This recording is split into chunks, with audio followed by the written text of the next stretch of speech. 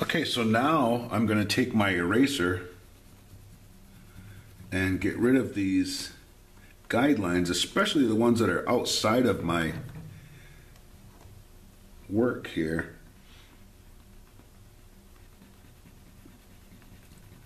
And sometimes they're a little stubborn, a little tough to get rid of. It was hard because I wanted to make sure you could see them, that you could see them.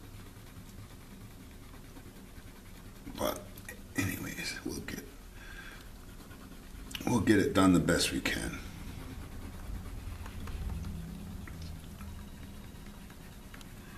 So the Neogant became a clan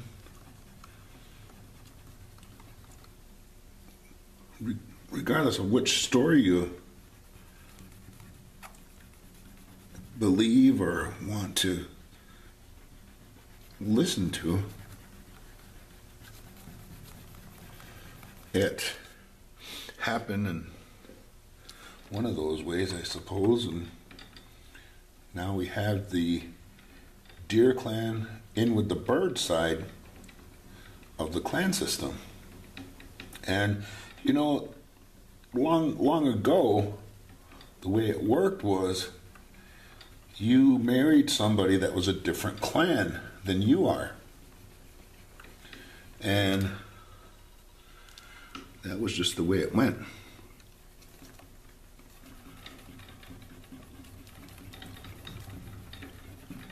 And the clans are supposed to help one another out, because they're really just, they're like big families. We get our clans. What clan we belong to is determined by the clan that our mother belongs to. And there's a word for that called matrilineal. Matrilineal, it goes by the mother's family line. So, anyways, oops. We'll get this the best we can here for now. We can always go back later and clean it up more. But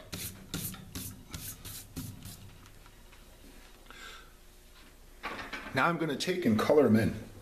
And as I said, the Neogant has certain characteristic, certain color patterns that they have. And we're going to use colored pencils on this. And we'll show his different colors. And I think the best way to start is by showing his markings. So he has white in certain spots, certain places, and it is white on his muzzle, like that, and he has white around his eyes. So we're going to take and kind of color that to show this white. He also has a white patch, and his neck underneath is white. So we're going to show that like this, and we're going to leave that part white, like that. Now, inside of his ears are white also. So we'll just take and color the top part of his ears.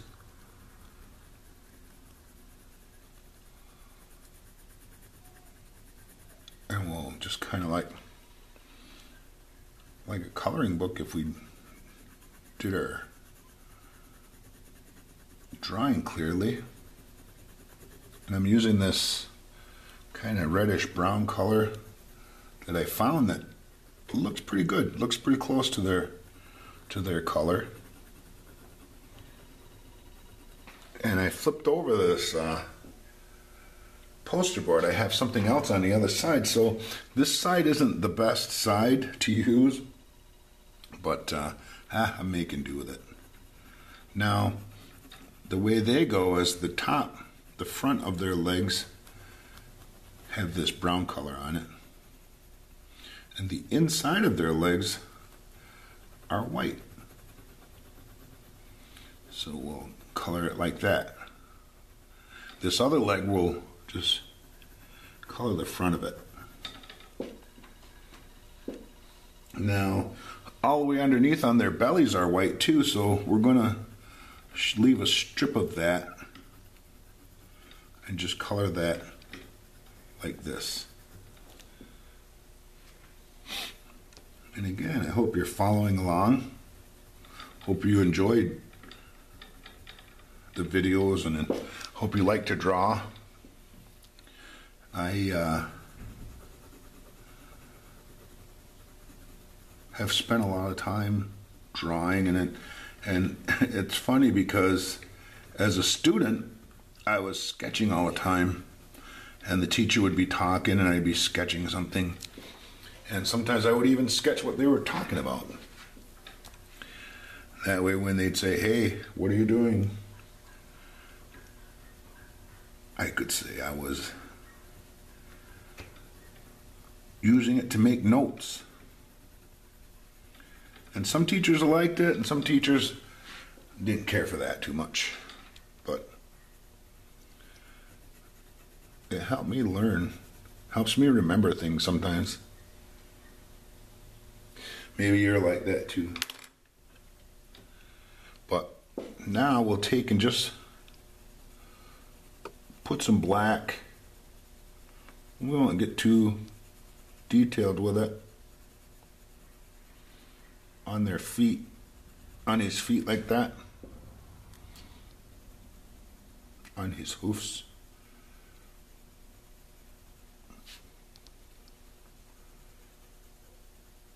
There we go.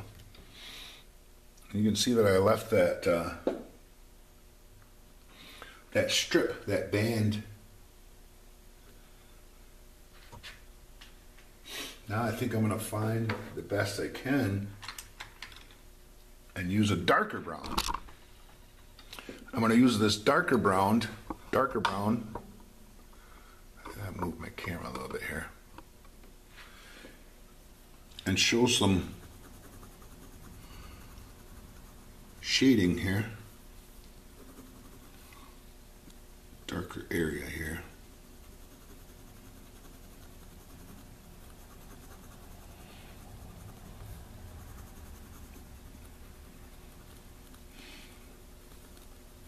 I'm going to go right on the edge of this. Show where his neck is. And trace around his, where the colors change.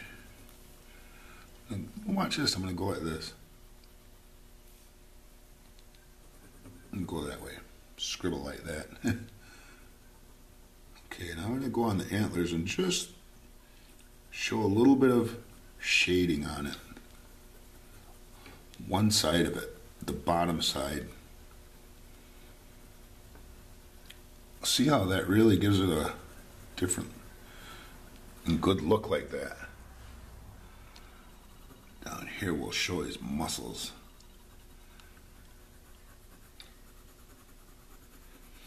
Put a little bit of area here. They have this thing right here where their tendons are, their tarsals, it's called tarsals.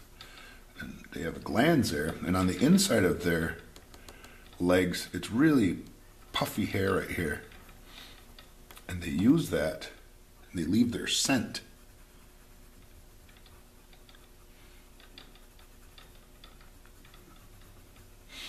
And it might sound gross to you, but like a dog, they pee and leave their scent, telling the does. I'm gonna use some orange now. I'm gonna throw it in there and show some highlights here with him. Nothing crazy. But see how it gives it a little bit more life. And I don't have to go everywhere with it even.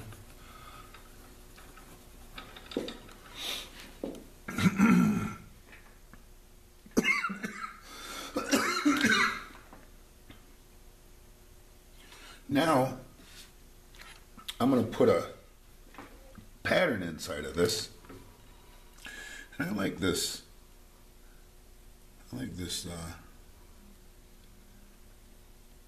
This shape that's on here, so I'm going to copy it. Kind of looks like a mountain, I guess. And it's nice because I can just go right along with it. I got it set where I like. I don't have to measure every little line. And I can go in there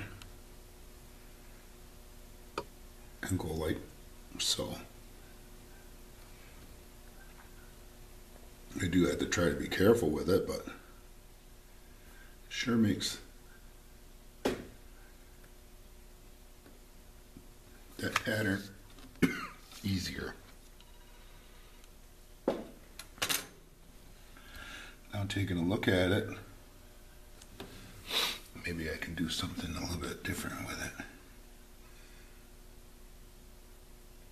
Well, I'm going to go like this.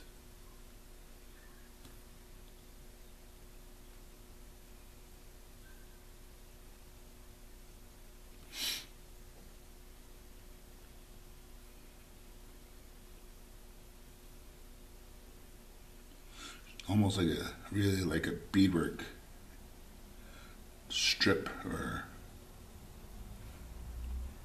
maybe somebody would put that on their clothes a long time ago.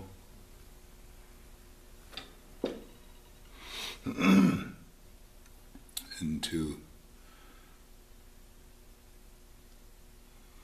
help the pattern, I'm going to go like this.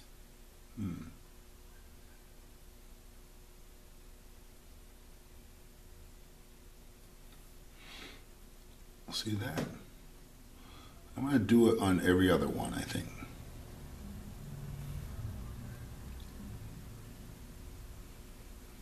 Make like that V, and you can make your own design however you want. Maybe it represents a plant with a berry on it. Maybe it represents strawberries.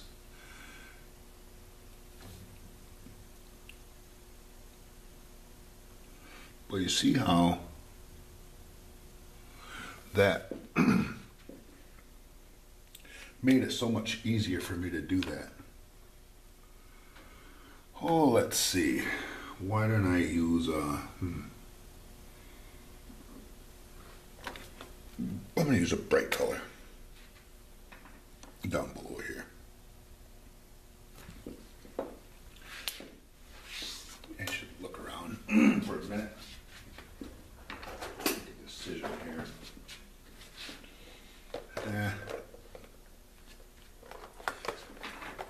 I'm going to get back to this, I guess, and use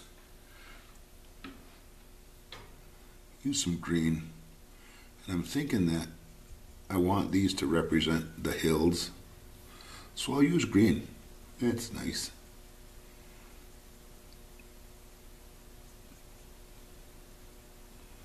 And put it in there. Just following it along. Staying in the lines the best I can.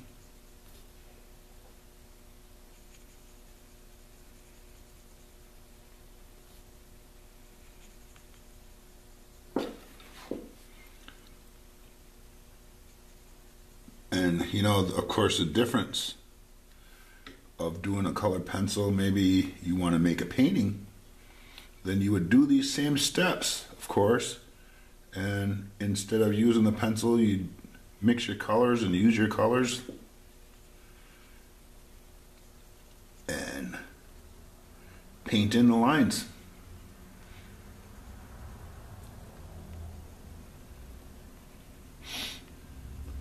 sometimes I'll do a sketch and put it away and save it.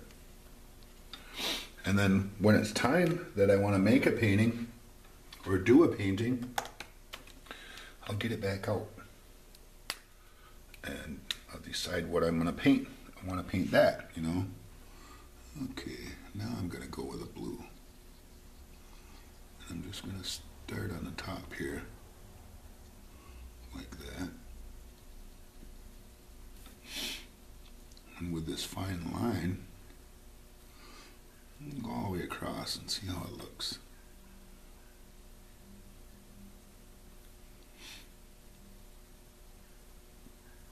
And there's nothing wrong with mixing materials like this, markers and colored pencils and paint. Sometimes on some of my paintings, I want to get a line just a certain thickness and consistent. I'll use a marker on it. Alright, so we got that in there. And now I'm going to take my colored pencil, and like I said about mixing mediums, I'm going to use this lighter blue and just go through. And I'm not going to color it all the way either. I'll just do it light.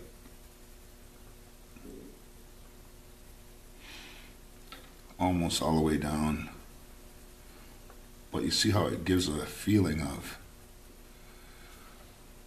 a sky, color in the mountains, and I'm expressing and showing native design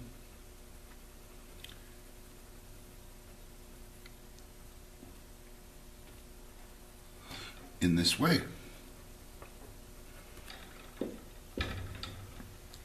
So there you have it. Neil again.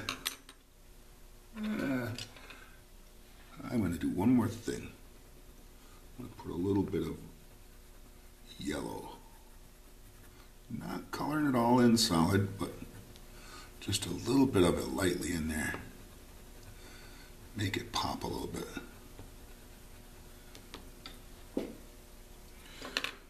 And maybe I'm going to do this to define his markings a little bit.